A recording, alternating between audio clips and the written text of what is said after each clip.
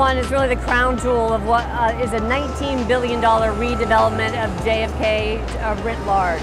We began construction on September of 2022.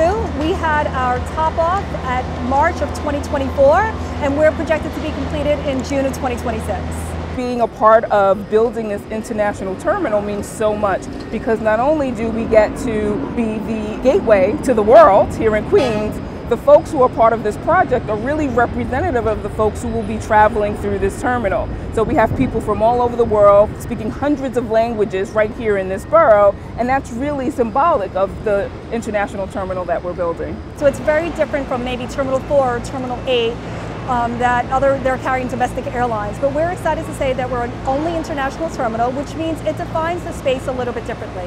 We are looking for pure passenger customer experience, ensuring that we meet that world's class. It's given the passenger a journey where it's intuitive, it's seamless, they come in and they're immersed into the sense of place.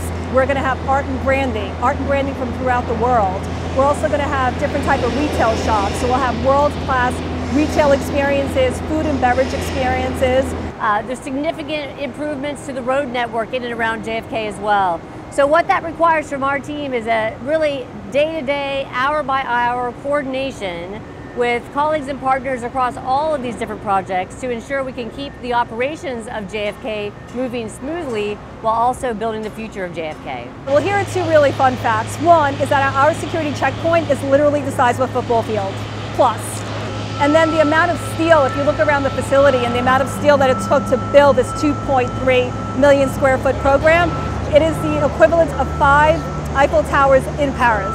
At NTO's core, sort of engaging with the community in a meaningful way is really important to us. So that not only means making sure that there's meaningful investment in the community because we are part of this community, but also that we are maximizing economic opportunities for folks locally and regionally. So that includes MWBE participation, that includes supporting nonprofit organizations in key areas, that it involves workforce development, making sure that there are career opportunities not only in construction but outside of construction. We are really lucky to have a very good partner in the Port Authority. In our agreement, there is a 30% participation requirement across the project, and this is a multi-billion dollar, $9.5 billion project.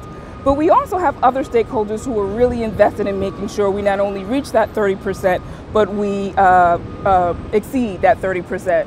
So to date, NTO has about a participation rate of 28% MWBE participation, and that includes, that's across the business, so that's construction, that's NTO, that's all of our spend. Right now we have about 443 minority and women-owned businesses on this job, which totals about $1.2 billion in economic impact, which is amazing.